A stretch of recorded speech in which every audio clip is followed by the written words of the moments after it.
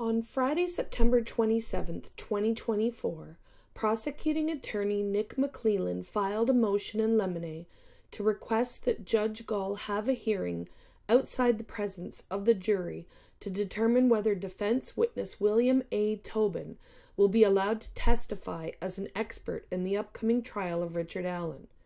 The state seeks to prohibit defense witness William Tobin from testifying about firearm examination until a relevance hearing is held.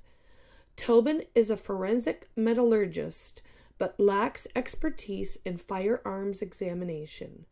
McClellan cited a similar case, the state of Indiana versus Caden Smith in Marion County, where Tobin's testimony was also excluded in January 2024.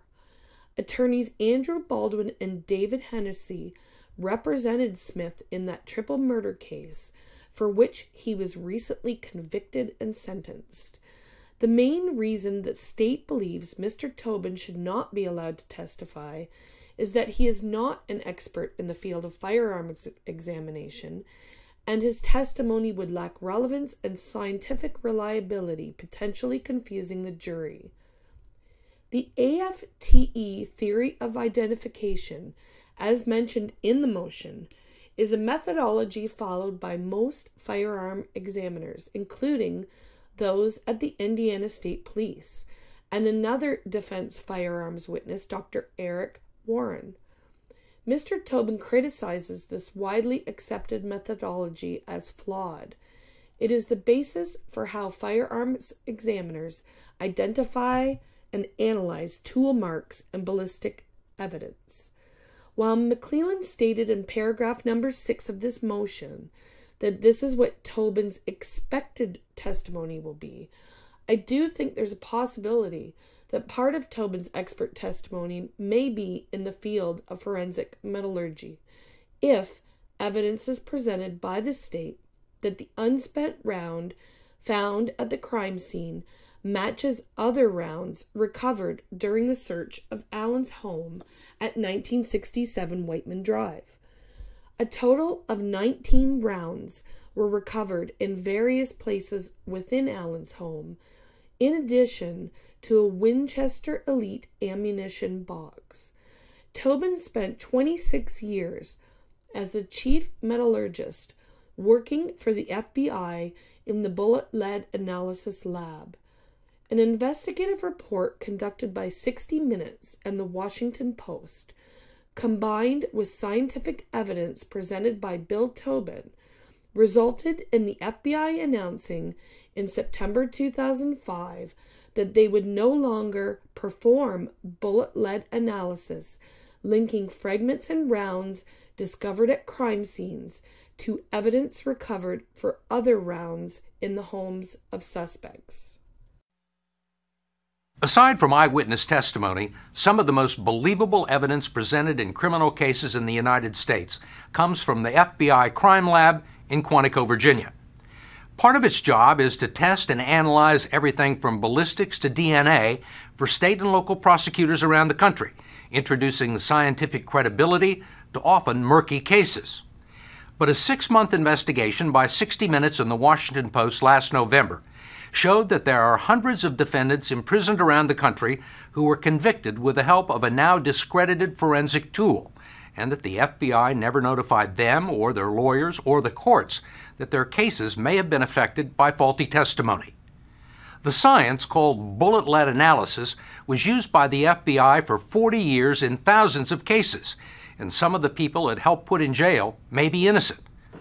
For years, the FBI believed that the lead in bullets had unique chemical signatures, and that by breaking them down and analyzing them, it was possible to match bullets not only to a single batch of ammunition coming out of a factory, but to a single box of bullets. And that's what the FBI did in the case of Lee Wayne Hunt, tying a bullet fragment found at the house where the murders took place to a box of bullets the prosecutors linked to Hunt. I'll put it exactly the way it sounded to me and the way I believe it to be. He said that this box of bullets is the same box of bullets was used to kill these people, made on about the same time. I think everybody in the courtroom assumed that this was valid evidence. Richard Rosen is Hunt's attorney. How important do you think it was to your client's conviction? I thought it was very important to our client's conviction. It was a single piece of physical evidence corroborating their story. And it came from, the mountaintop. The FBI first used bullet lead analysis while investigating the assassination of John F. Kennedy, trying to match pieces of bullets discovered at Dealey Plaza with bullets found in Lee Harvey Oswald's rifle. By the 1980s, the FBI was routinely using it to link bullet fragments found at a crime scene with bullets found in the possession of a suspect, almost always in cases where more reliable ballistics tests were impossible. Could you run like a standard ballistics test on these? No, they're too deformed for the conventional ballistics examinations. Bill Tobin, a former chief metallurgist for the FBI, says the Quantico lab was the only place in the country that did bullet lead analysis, and the assertion that you could actually match a bullet fragment to a specific batch or box of bullets went unchallenged for 40 years, until Tobin retired in 1998 and decided to do his own study, discovering that the basic premise had never actually been scientifically tested. FBI lab personnel testified that you could match these fragments to this bullet. Yes, that's correct. I mean, what did you find out? It hadn't been based on science at all, but rather had been based on subjective belief for over 4 decades.